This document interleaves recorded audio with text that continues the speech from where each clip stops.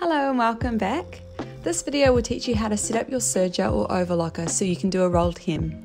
I haven't seen many videos on the internet explaining this process, so hopefully this video will help you.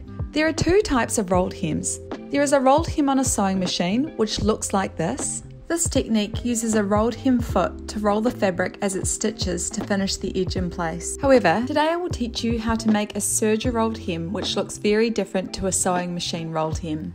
This is one of my favourite techniques as it gives a really nice finish to any garment and is often used in fashionable clothing. Google your model's manual number and in the index look for the rolled hem settings. While each serger will have its own settings, most will follow a similar pattern. This will involve changing the stitch length to R, which stands for rolled hem, snipping the left needle thread and removing the left needle using the screwdriver, changing the footplate to the rolled hem footplate if required, tightening the tensions as per the manual, and disengaging the cutting knife if desired.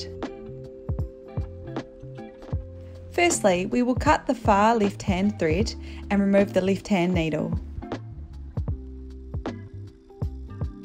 Next, I will change the overlocker's footplate to the rolled hem footplate which came with my machine.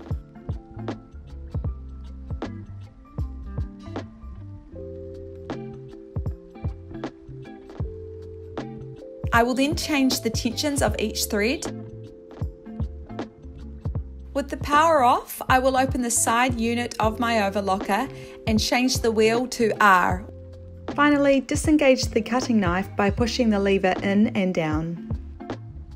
Now turn the power back on and you can sew.